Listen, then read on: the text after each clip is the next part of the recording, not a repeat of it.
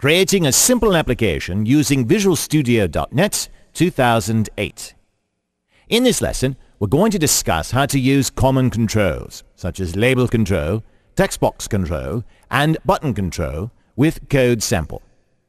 Open a Microsoft Visual Studio 2008 Start page. Go to File menu and click on New. Then click Project. This will open a new project window. We can also open a new project window by simply pressing the Shift, Control and N keys. Select Visual C# in Project Types and Windows Application in Templates.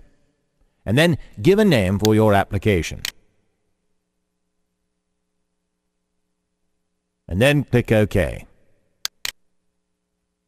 This will open a new application window with the default form, namely form1.cs.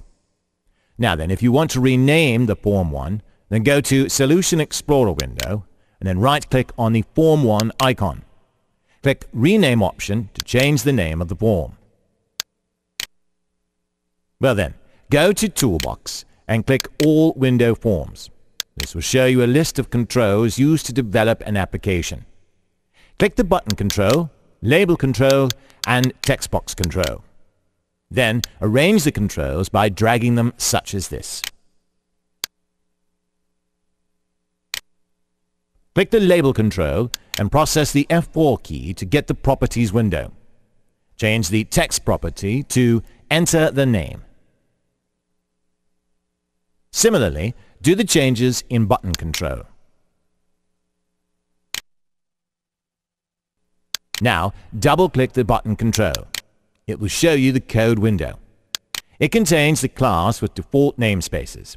Now, we've already discussed about C# code structure in previous lesson. Well then, just add this coding in button click event.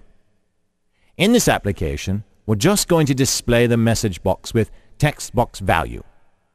Press Start Debugging button to run the application. Now, we can also use the F5 key to run the program.